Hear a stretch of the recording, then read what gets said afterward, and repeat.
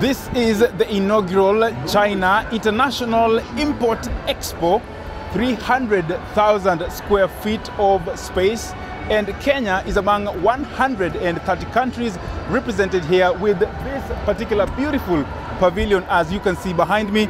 And a lot of products are here for exhibition. For example, a rose, as you can see.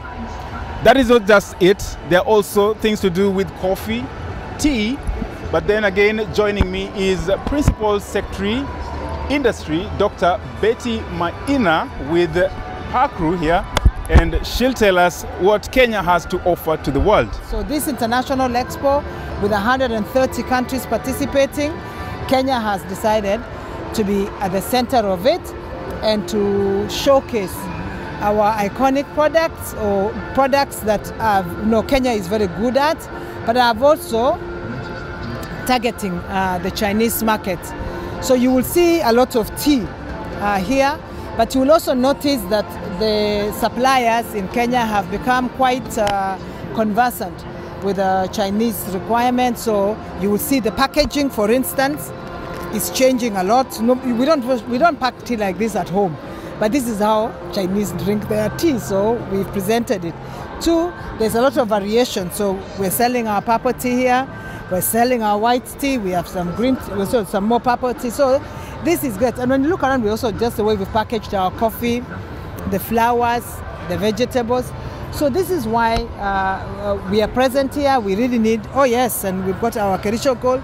Also, and you can see the variations in just our packaging and presentation to just target this market. The other thing we're also targeting is for tourism, because with per capita income of $8,000 per year. Increasingly, the Chinese are becoming wealthy, and wealthy people start to look for other experiences, and therefore they become a good source of tourism for us. So we're also hoping to capture them and be able to attract them into our country. And as China promises to lower tariffs, Kenya is seeking to expand the product base for the Chinese market following calls by President Uhuru Kenyatta for technical collaboration in sanitary and phytosanitary measures.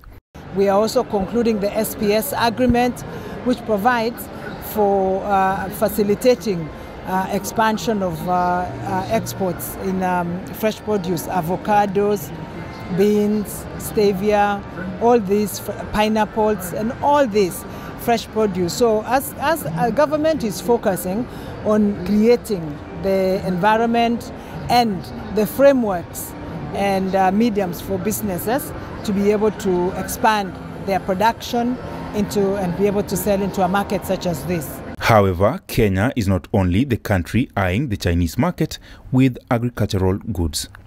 To benefit, value addition has been identified as a catalyst to market access, especially for tea, where most of it leave the country as loose tea.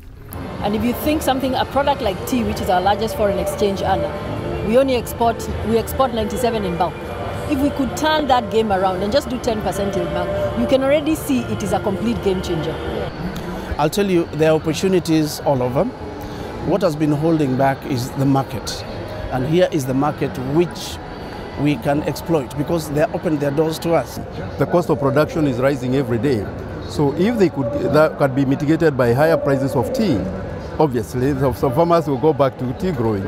And we have to appreciate that besides the value, we are going to create so many jobs in the value-added sectors if we can manage to access the market. There are 100 Kenyan exhibitors attending the expo, which concludes this Friday. Reporting for NewsHour Business in Shanghai, China, I'm Ronald Owili.